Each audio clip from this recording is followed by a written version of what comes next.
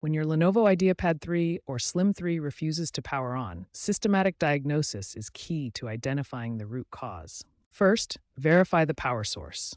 Ensure your laptop is connected to a working electrical outlet using a functional power adapter. Next, examine the battery indicator light.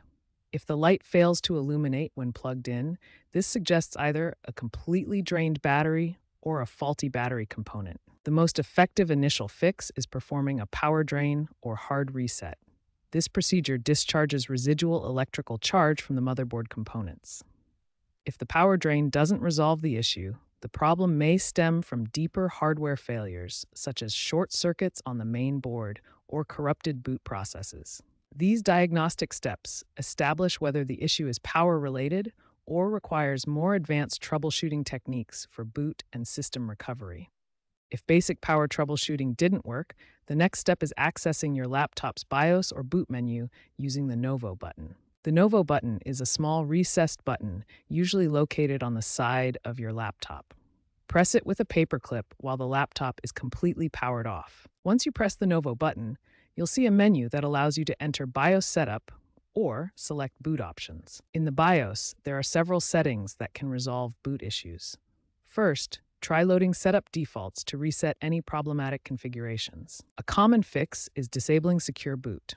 Navigate to the Security tab and set Secure Boot to Disabled.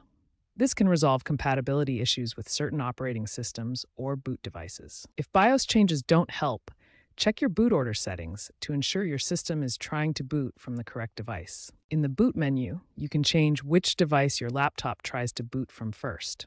Sometimes switching from UEFI to legacy mode or vice versa can resolve boot issues. Some users have found success switching from dynamic graphics to discrete graphics mode. This can resolve blank screen issues that occur after driver updates. If you suspect driver issues are causing boot problems, try accessing Safe Mode to troubleshoot software conflicts. Safe Mode loads Windows with minimal drivers, allowing you to uninstall problematic software or update drivers that might be causing boot failures. For more advanced issues, hardware problems like short circuits on the motherboard might be the cause, but these typically require professional repair. If software solutions don't work, the problem might be hardware related. Short circuits on the main board can prevent proper booting and usually need professional diagnosis.